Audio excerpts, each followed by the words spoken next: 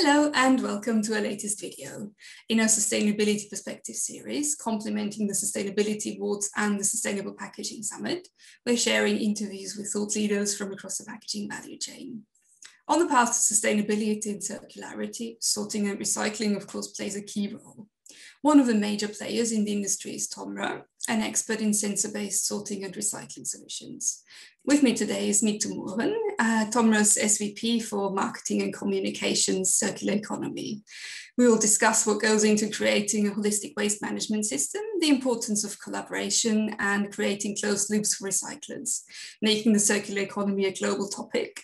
And we'll also explore optimization and digitalisation of waste management. So yeah, welcome Mithu. Thank you very much for joining me today. Thanks for asking. Welcome. Okay, so yeah, to start us off, could you tell us a bit more about Tomra's work in the area of sorting and recycling? Sure, I'll be happy to.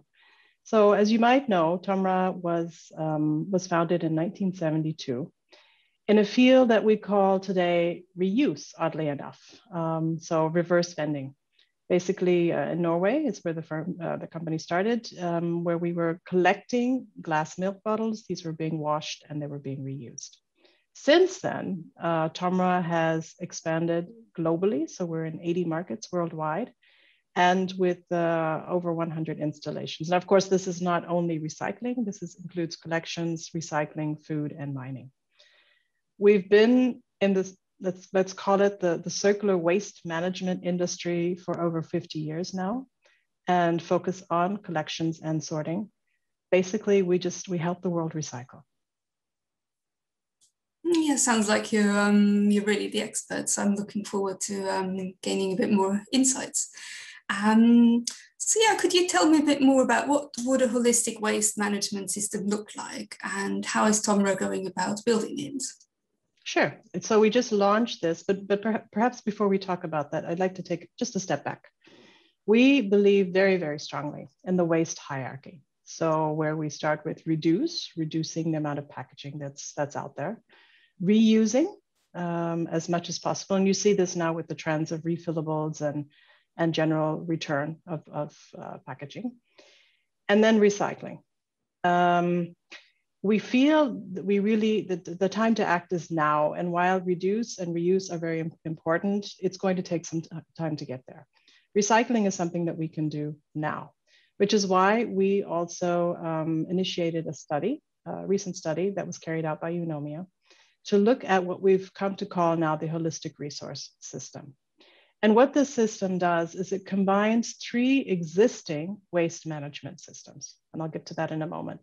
What the study found was that an optimized waste management system can actually impact in a huge way, and that's 2.76 billion tons of carbon CO2 emissions can be reduced if we implement this in the correct way globally.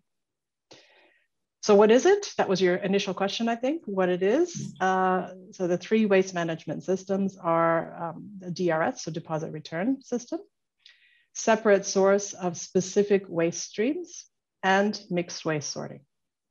Perhaps it makes sense for me to go into all three of those individually a bit. Okay. Yes.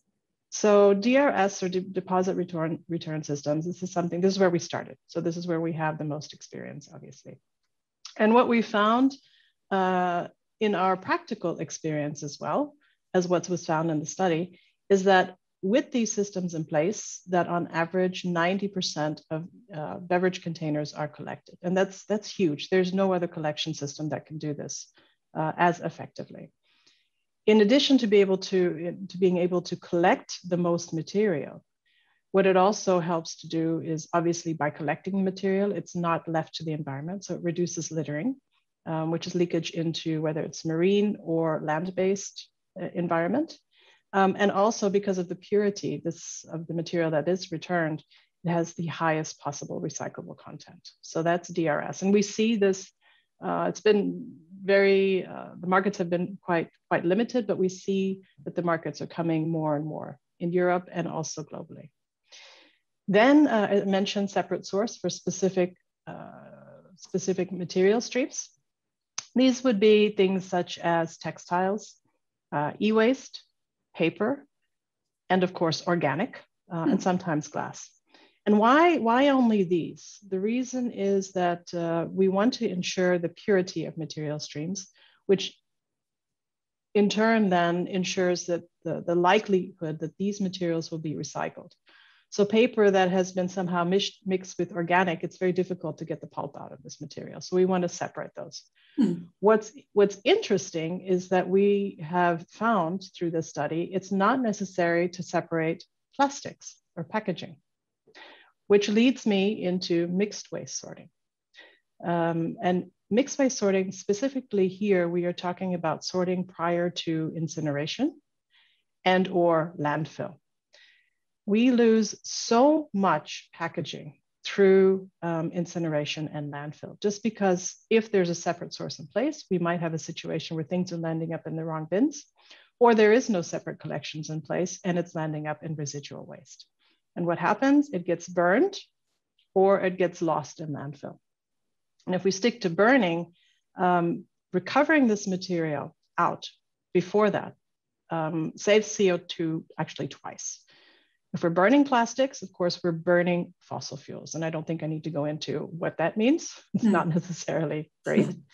And if we're recovering materials to be recycled later, we are saving that virgin material usage, which also, just through the production, also increases the CO2 emissions. So that's the idea behind the holistic resource system. And we have, it's not only theory, actually, especially this last part, we put into place mixed waste sorting. We have 10 facilities in which we've been doing this already in the Netherlands, I believe in Norway and other areas throughout the world. And we do see it is possible to collect a massive amount of material. Sounds really interesting, thank you. And obviously, for all this, I'd imagine that collaborations are really important, because I guess Tomra wouldn't be able to do all this on their own. Could you tell me a bit more about that, how it works with the collaborations? Sure, and that's exactly right. We are not, and we know this, we are not able to do this on our own. And it's important that we collaborate across the value stream. We've done this in the past, but of course we've intensified those efforts. It's difficult for, let's say, a package designer to know how to design for recycling if they're not aware of what happens. How are these materials sorted? How are they recycled? And then of course, they're in a better position to design for recycling. So we work with converters, we work with brand owners, we work with retailers, and of course, the recyclers and the sorters and the waste management industry in general. We need to come together, and your summit, for example, proves that working together and collaborating is the best way and the most effective way and the quickest way to get to a circular economy. We must work together, we must speak with one another. Absolutely, yes.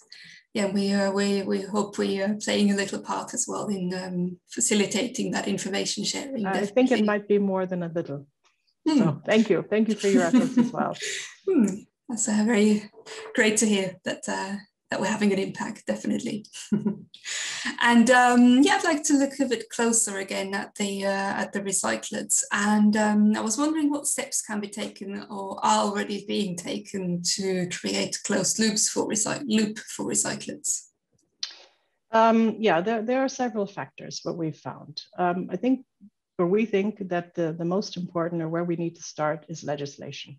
And we see a lot of this happening, obviously, in Europe with the Green Deal. We also see it in the US. It's almost like we're outbidding each other, but this is a good thing, to outbid each other in this area. So we see things such as the plastics tax in Europe. We see things such as increasing recycling content requirements. And all of this is necessary to form a framework for creating a market for the recyclates. So in the marketplace, of course, you need to have supply, but you also need to have demand. And this legislation helps to create demand for recyclates. So then where does the supply come from? And this is a challenge that we are finding, and we are hoping through the holistic resource system, it will support in solving this.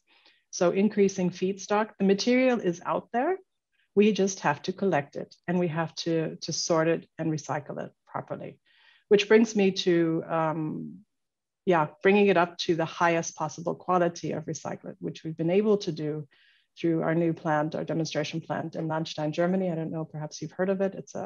It's a joint venture between Tomra and Borealis and Zimmermann, where we've actually been able to produce very, very high quality across a multitude of materials. And this is also extremely important. If you're going to have recycled content, it needs to be good content and pure content.